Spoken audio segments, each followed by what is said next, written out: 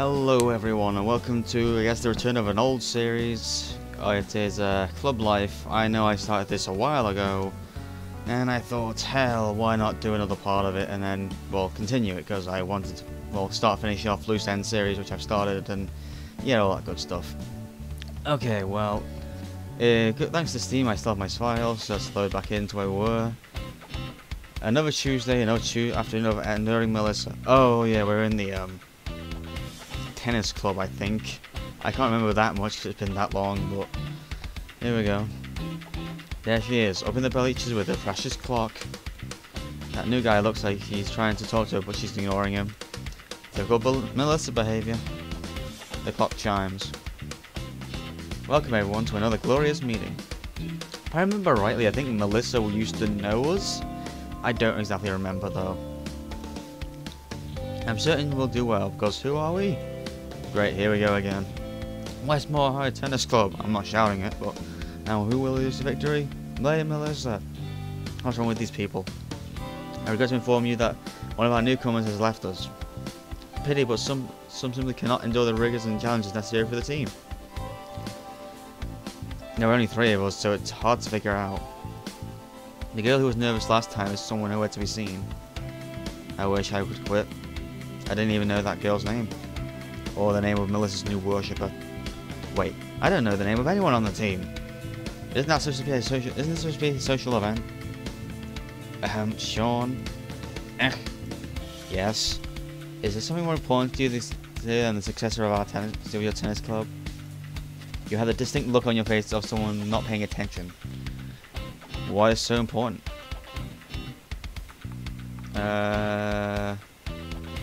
I guess I want to be on a good side. I'll go with I wish I was convincing my whole in the team. That's probably the best thing to do, really. Sorry, sometimes I get a little caught up in my thoughts. Indeed. Try to keep your contemplative urges in check while you're here, and I can answer your question. You'll become a valuable player in the Westmore High Tennis Club and devote yourself to us. Devote? Does she want my whole life to revolve around tennis now? Alright everyone. What leads us to victory? I refuse to join the chant. Lady Melissa. And practice. Excellent, we'll pick up what we left off last time. Head up and practice your moves. Newcomers, you're a pair. With a little gone from the club, I no longer got to choose my partner. I feel a little bad about it with the guy doesn't scowl as soon as I made eye contact. Hi. I'm Sean. Conversations are supposed to have 2 sides, come on. In response to these, touches the tennis ball at the end, slams it towards me with his racket. The fourth player suggests he'd rather a more dangerous sport. Like dueling to the death. Ag! My tennis opponent is trying to kill me. I use my tennis skills to defend myself, or I tell Melissa. I guess I defend myself. Hey buddy, I played tennis as a kid. I know a trick or two. As the ball hurls towards me, I bring up my racket and knock it back at him. Ha! What ensues is the most violent match of tennis possible without anyone actually breaking the rules. Man, what's with this guy? At least I held my own. I haven't felt this good about a sport in a long time. Mercifully, I'll pass without any injuries. Another wonderful practice. Will the next one be better? Yes, it will! I wish you a successful and fruitful week. We love you, Lady Melissa. Whatever. Thank God I can get out of here. Is it worth that much aggravation? Maybe Miss Navarro's recommendation letters are really that important. I gather up my stuff and head for the edge of the tennis court. On the side of the bleachers by a car, Melissa beckons. I'll walk over to her. What is it? I want to discuss your attitude. This ought to be good. There's nothing wrong with my attitude. Ha! Let's see. You're always scowling, you don't socialize with the other members, you're daydreaming during today's opening speech, and you refuse to participate in the chant. Chant? Oh, the Lady Melissa nonsense. I want an explanation. What do you have against the tennis club?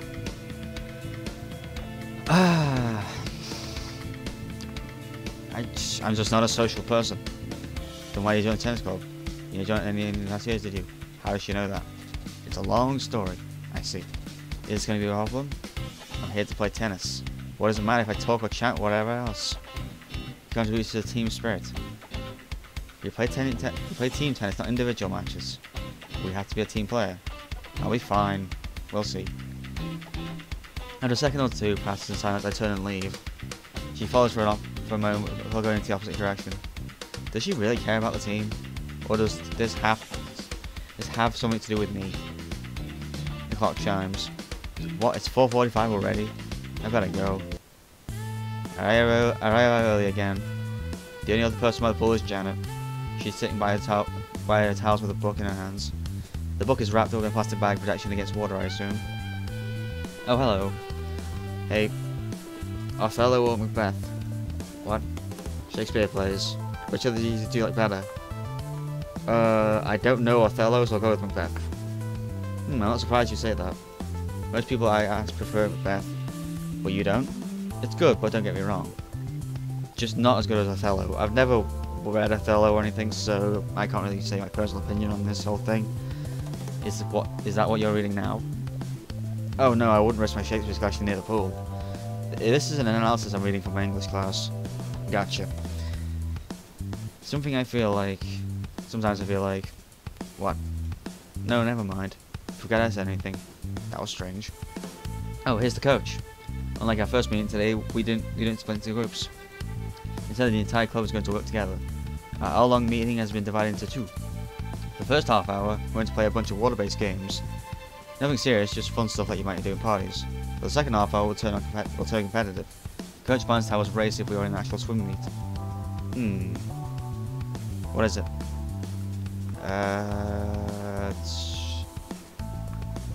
Just wondering which part I'll enjoy more, or which part I dislike the least. It comes down to the same thing. That's the whole point of the meeting, you know. The second meeting of the swimming club is always organised like this. It's meant to show off the close two aspects, entertainment and competition. By participating in both, you can really decide which do you want to focus on. What about students who have been in the club before? Don't they already know? You mean like me? Yes, but sometimes people's minds change. From what I've seen, most returning members stay in their groups. But there is some crossover too. I see. So if I wanted to, could I make up my mind now and sit this one out? I'm afraid not. It figures. This time for further conversation ends as coach starting activities. First up, fun and games with far too much giggling. We play a loose version of water polo, underwater tag, and a race to collect rings scattered around the bottom of the pool. There's not much pressure, although some people frown at me.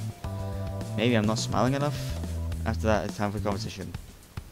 It's going to be a relay race, so we're split into 5 teams. Good luck! Oh, we're on different teams today. Same to you. We came in third. Janet's team came in second. So close. She looks a little forlorn. She grabs her towel and book and hurries towards the locker room without a backwards glance. What was that about? Oh well, maybe it's none of my business. So now I've got a chance to play the games and race with the entire group. I wonder what happens next. Guess I'll find out next week. Everyone starts to leave. Yeah, I'll wait for Janet, why not? She seems upset. I don't think anyone else in the club will care. I'll just wait here for a moment for her. After a few minutes, Janet emerges from the main door with her book open. She reads as she walks. Hey. Huh? Oh. What do you want? I just want to see if you're alright. That's fine, why wouldn't I be? You looked upset. I'm fine, really. Okay. I wonder what happened though. Excuse me, I need to get home. I'll see you next week. She increases her pace and leaves me behind at the entrance to the pool. I hope she appreciates that at least. Wait, are you sure you're... She's gone. Sometimes something's definitely bothering her and it must be about the race. Maybe she's a very competitive person and always wants to come in first. Or maybe she dislikes competition because she doesn't want to appear worse than anyone else. And maybe it's none of my business. I'm not here to make friends after all. In June, I'll be out of this place for good. This year is all I have to worry about. I just need to stay in the clubs to satisfy Mr. Bearer. One day, free of clubs. A 3D weekend before it all begins again. It's a normal Friday except for one oddity. As I walk through the hallways, club members wave to me. These people aren't my friends. Why would they wave? I haven't had many real friends since the disaster with Laura, but I refuse to let thoughts of Laura ruin my Friday. Nothing like a long weekend to recover from school. I can't close my eyes and pretend there's no one to bother me. I wish the year ahead didn't feel so long. Another Tuesday, another afternoon of insanity with the cult of Melissa. And I'm late, so who knows what she'll do to me. What's going on? Instead of the usual snobbish aura, the tennis club tension fills the air. The little clusters didn't giggle and gossip, but murmur together and look around. Melissa herself strides across the court with her hands clenched into fists, her face tight and drawn. This can't be because I'm late. What happened? They're all still too focused on each other to pay attention to me. The other newcomer to the club stands alone, brow furrowed. Maybe I'll feel help. Hey, I just got here. What? He glares at me and walks away. So much for that. That's Melissa? Wait, she's climbing the bleachers. Hello everyone. The moment is quiet down and everyone looks up at her. Thank you for coming today. Under the circumstances, today's meeting at the Westmore High Tennis Club has been cancelled. Goodbye. What? The club members all around me slowly get out of their things and leave the tennis court.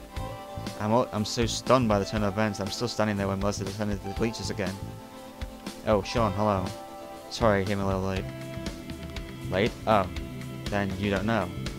This is starting to unsettle me. What happened? Someone stole the clock.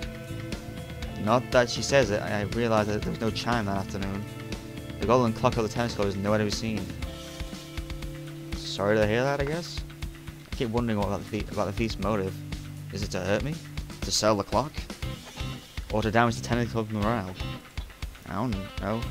Any idea who stole it? None. I don't even know for sure when it happened. I left it alone for a short time after 3, and when I came back it was gone. What am I going to do? If it's that important to you and the club, doesn't anyone want to look for it? They seem devoted to you after all. I can't ask them to do that. It would be right to cut them into their free time. Therefore, the only decent time to ask anyone to investigate would be during our club meetings. Then they won't actually play tennis. Wow, I didn't expect her to care. I thought she'd put herself before everyone else. Now I feel kind of bad for her. I just can't believe it. Melissa looks depressed. I'll find the clock. What? You will? I'll try my best at least. I don't mind missing the tennis games as long as you still consider me part of the club. Of course. Thank you so much. No problem. As I leave the tennis court, I can't help but shake my head at the irony. I never thought I'd help Melissa of all people. And I can't help but feel like the school year won't be like any other. It's always so warm in here. I guess it'll be welcome when winter comes. Janet sits with another textbook in her hands. More Shakespeare. Applied mathematics. You have a reading assignment for the math? Nah, I just like to read ahead. That's different. She closes the book and joins me. Although I can say anything to her, the bell rings. It's 4 already? I must have gotten here later than usual. Not surprising. After a couple of weeks, most people who followed the come early suggestion start to slip. Is there any reason to come early? Not really. Then why does the club suggest it? Is it supposed to be for socialization? One by one, everyone joins us by the pool. Almost everyone. Where's the coach? Huh, you're right. Coach! It's 4 o'clock. I wonder where he is. Is weird stuff happening here too? What do we do when the coach is late? I don't know. The coach has never been late before. I guess we should proceed as usual. It's technically a student-run club after all. Everyone else looks confused as we are, but after a few minutes, most of us get in the pool. Small clusters of students begin swimming and playing games like our first meeting. Come on. She heads for the water, but as we reach the water, Coach hurries out for the locker room. He looks flustered. With a mumbled apology, he gathers everyone around the edge of the pool. His mouth opens and then closes several times, and then he finally hands a crumpled sheet of paper to the nearest students. What the? Huh? Only the most worthy of schools should have their own swimming pool. Westmore High School is not worthy. When the annual swim meet, or the swimming club will be shut down forever. Ignore the warning at your own risk. What the heck? Is this legitimate? How can it be? You can't shut down someone's club just because they don't win a tournament. If that was possible, only one school could have a club at a time. But look at Coach. He's taking it seriously. Everyone looks shaken. It doesn't feel legitimate. You wouldn't take that chance? Ignore the warning at your own risk. What if whoever wrote this is telling the truth? Alright, let's assume the threat is valid. Someone is going to shut down the swimming club if we don't win the swim meet? That's not until spring. We have time. Right, there's no reason to give the swim club up for loss just yet. What should we do?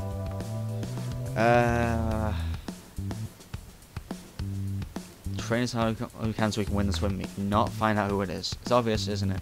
If we win, we have nothing to worry about. Well, can we guarantee victory? No other team has the motivation we do. If we unite to save the club, no one can stop us. Janet and I purposely take to the water. We have to set a good example. If we do, the rest of the swim team may take this seriously. Janet practices kicking off from the wall. I do dives. We pass each other in a familiar pattern. Janet does a particularly quick turn and kicks off towards me again. I inhale pool water. Once surfaced, I try to look as normal as possible without silently choking. I'd rather not draw attention to the fact that I'm dying. I fail. Are you alright? Got some water in my lungs on the last dive. I'll be fine. She visibly relaxes. Alright, but get back to it soon. In a flash, she darts beneath the water again. After we've changed, we meet again by the side of the pool. The blackmailer business really is nerve-wracking, isn't it? Sean, thank you for helping. You're welcome. Protecting the swimming club from a serious blackmailer is a lot more than I bargained when I joined. I should really remember to turn my Steam notifications off. Anyway, bargained for when I joined. This school year is getting really weird. Another week of school. Alright, that's why I'm going to cut that part here. I'm probably going to do a couple more parts. I'll upload it every 2 or 3 days, I think. It's probably the best thing for me to do with my work next week, given what shifts I'm on. So, hope you guys enjoyed, and I thank you all for watching, and I will see you guys in the next video. See you later, everyone.